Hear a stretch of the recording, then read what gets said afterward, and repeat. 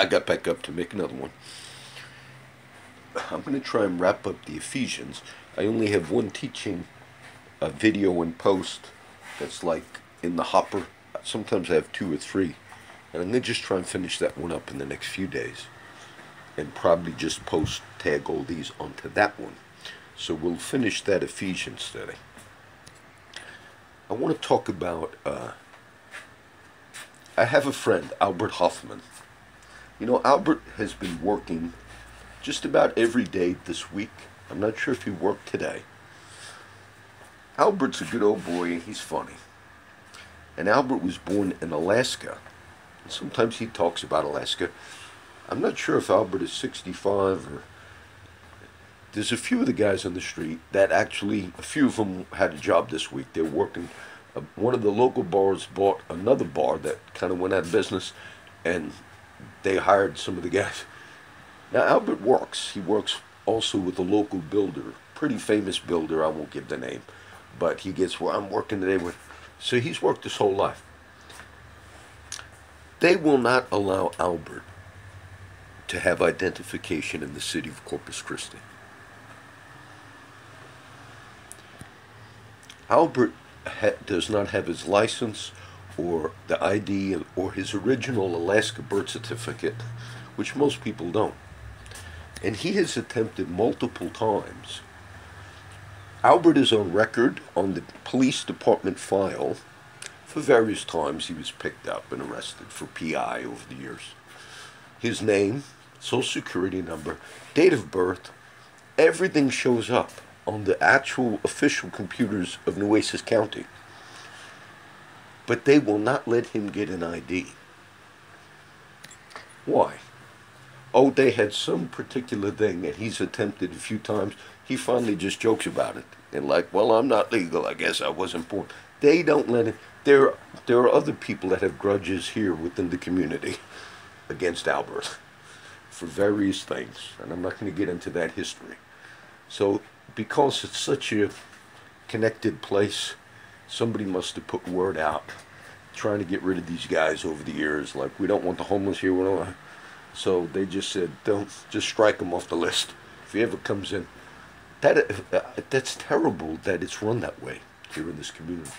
You know, why so mad about, look, I have Hispanic friends at the firehouse sometimes. You know, the guys that would speak Spanish, sometimes if they're talking to one of the other guys and they want to say something, they might talk Spanish because they know that white guy don't know English. Some of the guys would get mad, but if you're in official proceedings, meaning like you are defending yourself before an official proceeding, and a person doesn't speak Spanish, you don't have any sidebar conversations in Spanish. Everything has got to be in English. The backwaterness of this place astounds me. It astounds me. Any official proceeding at the courthouse or anywhere else, not racism, not you speak English because there are people that have official proceedings and you don't, you speak English for those reasons. People leave this area not because of the infrastructure problem. They see this. Now they blackballed Albert somehow for ever getting an ID. And he kind of laughs about it nowadays. And I guess I was never born. But they did that. You say, how do you know they did that? There's a few friends over the years. And when they had to like get the IDs back, that's a problem. I mentioned Charlie on the last video. Not little Charlie, but Charlie Boy, who was like the nephew of Pops who passed away. But I remember one time he lost his wallet. I was there at the house visiting Pops, helping him. He blew it. He got mad because it is a big struggle. I have had friends when they lost their IDs, and I've taken them and dropped them off and picked them up. And it's, you know, it's a couple of day type thing, and then you get a file. But there are people that have to go to Aransas County for all types of getting this stuff done because they made it, they put stuff here in Nueces County. I had a friend that had to get the title, something to his vehicle. They made it impossible for him to do it. He's not homeless. So they got like stuff here that goes on. that makes this place not function properly. It's not just infrastructure. It's when you have a tight-knit group of people. Maybe somebody works here and for the city, and he doesn't like Albert or whatever, and he puts word out, takes the ride down, look, we've got this going on. All of that, when you watch the nice local news at night and KIII, and they try to present like South Texas is a nice place, and KRIS News does a little more investigative journalism. But it's this stuff. It's this stuff. To me, it's sad, and much of the media, I've seen it and I've commented on it, but they have a real blatant racism. This local media, the Color Times, things about whitey, not using the term, but they feel flagrantly. And I think you shouldn't do that. And if you see that in the official like things, and oh, this white guy thinks he's smart and we'll just show him, guess what, boy? You didn't work enough in your life. You would qualify, white boy, for various things, but you didn't work enough. They did that as a jab. They did that as, let's see what he does now. Look, people that are dealing in professional business and all, they expect stuff like that, maybe at the street level. Not all the way into the agencies that are supposed to be professional in this community. And like, you gotta be kidding me. We're dealing with this thing. We have a federal courthouse here in Corpus Christi, as well as in Oasis County, but Social Security's federal. And it's just like, it's the region has got a lot of problems here. All those videos I made like 2 years ago, and AKA Little Mexico and all that. Look, a lot of that stuff is true. Sad to say, a lot of that stuff is true. And then I see like in Albert, he had an altercation with the city cop many years ago, and so they just blackballed him. This guy's never going to get legal. Albert, look, he's working this week, and Albert worked throughout his life, and he's past 62. He would easily be able to, also a white guy, he would easily be able to get just the regular Social Security, and he still works to this day. But they blackballed him from getting any identification. It's sad. And like I said, a lot of people that don't have any ID, maybe they've never been arrested, meaning all of their info is not on the official county stuff. But in Albert's case, all of that is there, because they pull it up. One time a cop, he was telling me a story, they had to know Albert's age for something. The cop just pulled it up. He said, yeah, he was born this is him, this is who he is. But none of that counts. They blackballed him. And it's sad.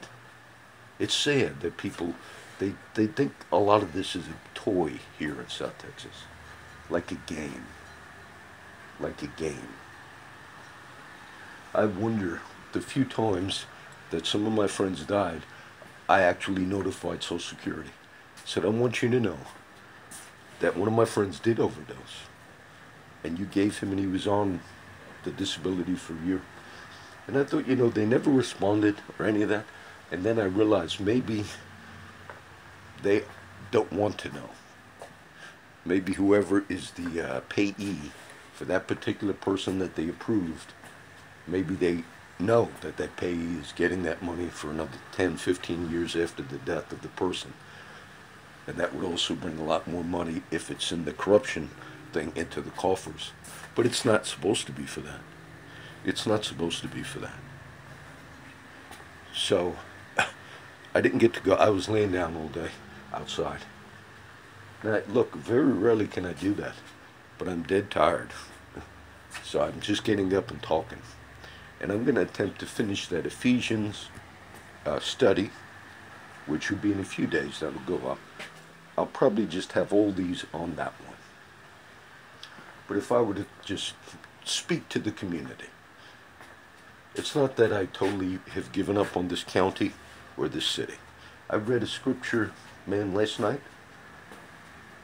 I guess it was Isaiah. It was a rebuke. It's funny, it's coming to my mind.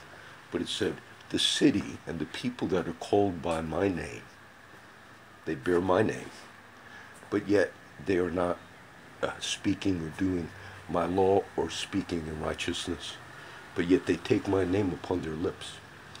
Now, as you go down in the chapter, it's a rebuke.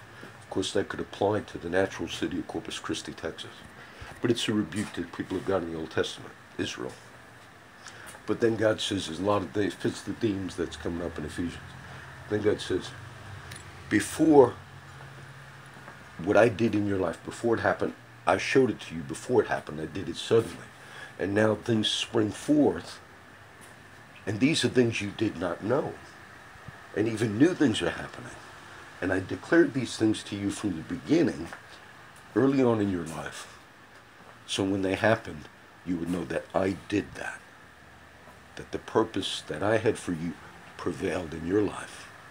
And so God gave you some vision, some insight, something in the beginning of your life. And that's that banner. That's that thing you say, man, this is where I'm heading, the purpose God has for me.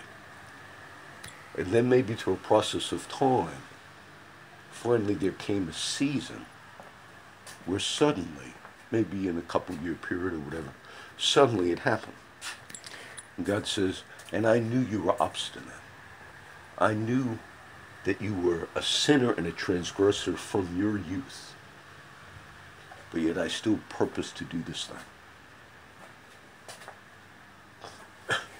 I would just say, I really feel like the time period, like a judgment period on this area, in this region, I prophesied in the sense that I felt this whole harbor bridge, the replacement.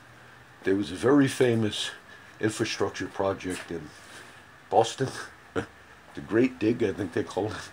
But a lot of money comes in. Sometimes communities say, the federal government's going to provide so much, and I see a very long term, I'll be gone by the time they're still going to have problems with that.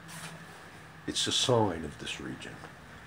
Initially we had a problem with the dredging. They wanted to dredge the port in coordination to get the water, the bottom of the port deeper for the bigger vessels to come in, so when they tear down the beautiful harbor bridge and this new thing goes up, it's going to be higher, and so it will help the capacity.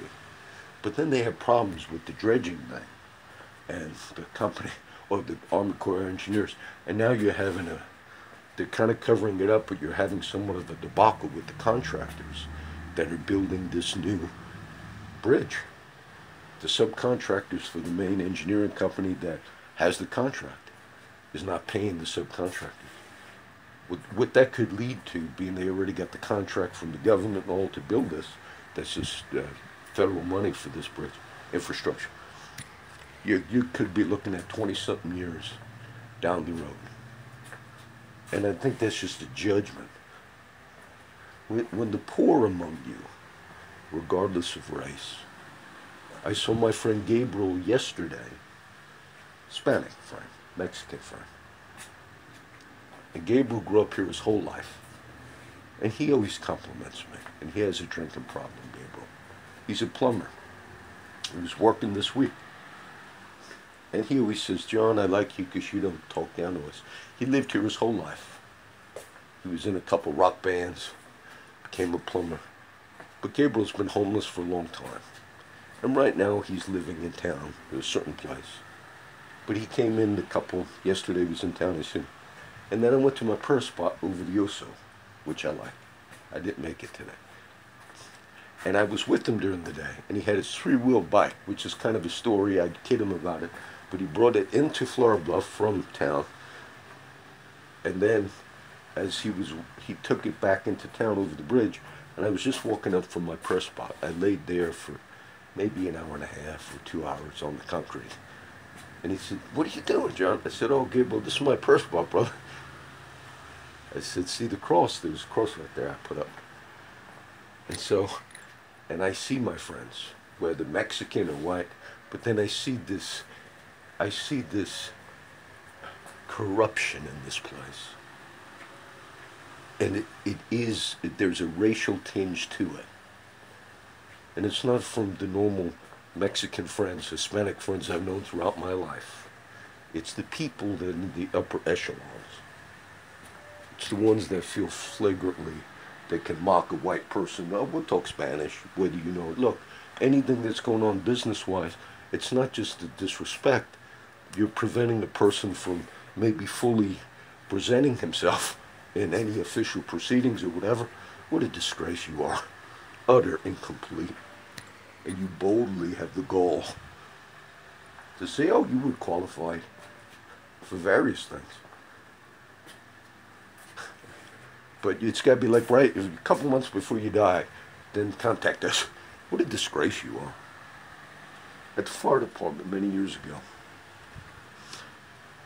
there were the guys that were getting Social Security. I think they call it SSI. It was supplemental income, because some of them did it, and others criticized them. I didn't do it, because they got on high blood pressure medicine, and they're working at the time. The income was much higher when you're working as opposed to when you retire. And they were all getting in. There was some lawyer, Hispanic lawyer, and he get a few of those guys. He said, look, we'll just get it. And they were all getting this Social Security SSI supplemental, or making, you know, 50, 60,000 a year, whatever it was at that time. It's a disgrace. It's a disgrace what they do. It's very sad. The city was called by the name, but there's a disgrace here. Okay, sorry.